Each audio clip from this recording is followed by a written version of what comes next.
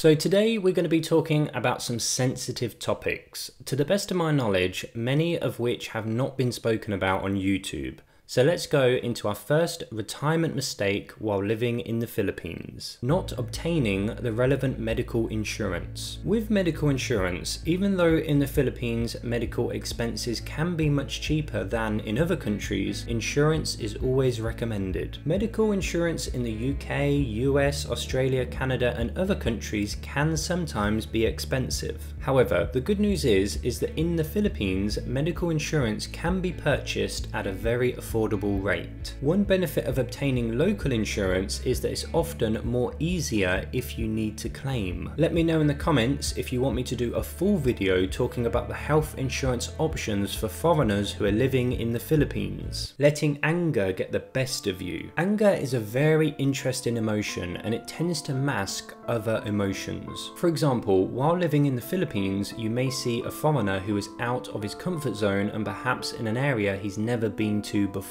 In this scenario, he may feel a sense of anger due to the fear of the unknown or any other secondary emotion that the anger may be hiding. Unfortunately, through my years of living in the Philippines, I have seen several retirees becoming angry because they did not get their own way. Filipinos are incredibly helpful and sometimes this can be taken for granted. However, I don't need to talk about this one a lot because my subscribers are not like this. But if you know somebody like this, it is best that they learn to channel their anger and disappointment more healthily. Talking dirty to women. We've all been here from time to time, let's be honest, we're all human, we all have natural urges. But as a single gentleman living in the Philippines, the adult talk will not work well if you are looking for a high-class woman. There are countless beautiful and intelligent high-class Filipinas, and whether we admit it or not, it is an advantage of living in the Philippines. But those high-class women tend to end up with high-class men. A Filipina friend of mine gets hundreds of messages a day on dating websites such as Pina Love. This is a very popular dating website in the Philippines and I've added some more information in the description below. But you guys should see the messages she gets. I mean, it's pretty intense. The thing is, if you are a foreigner, you are already different. And if you want to meet a decent woman, the best method is just to be who you really are. In summary, most Filipino women won't respond well to dirty talk. And the reality is that most of these women get this conversation nearly every day. Not investing at all. As I have to say, this is not financial advice.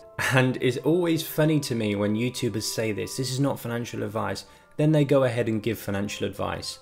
Well, what I'm trying to say is at this point, this is something that I would do personally and it's in my own opinion. The Philippines in general has had a lot of development over the years and thus investing a little bit of spare cash each month may be a wise idea as certain indicators show that the Philippines has a very bright future. Running out of money. Running out of money as a foreign retiree in the Philippines is a common worry. Unfortunately, this worry can sometimes become a reality, but it can be avoided through careful budgeting and tactical strategy. Government and private retirement funds work differently in certain countries, but let's use the example of a regular pension where you receive money each month. In this scenario, saving 20% of your income would be fantastic. Still, naturally, you will have to calculate the right percentage for your lifestyle. If you can save 20% and you have $1,000 a month from your pension, you will be able to save $2,400 annually. Or you can think about it like this: every 5 months you will save $1,000, which is a whole month of living expenses. But as mentioned, you will need to calculate the right percentage for your lifestyle. Getting involved in a scam. Scams in the Philippines are as common as bread and butter. Scammers don't just target foreigners, however, some scams are more common to foreigners in the Philippines. Common scams scams include taxi scams, the romance scam, and investment scams. Think about all your proud achievements in life. Finding the right partner, building your retirement fund, or investing in the right industry when you was younger. These things took your time and your effort, so as the old saying goes, if it's too good to be true, it probably is. Not being at peace. This is your retirement. Take a moment to think about the milestone and the amazing opportunity that you have to live in a different country and be financially free. Even though you may wish to be a little bit younger or have a little bit more money, you are living the dream that millions of people wish they could live. Retiring in the Philippines is not going to be perfect. There will always be challenges and requirements. This sometimes takes careful consideration and planning, but it should never rob you of your joy.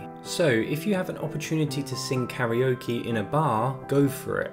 If you are invited to go to the mountain at 5 AM to see the sunrise, then wake up early. Be at peace with who you are and don't regret a single day living in the Philippines.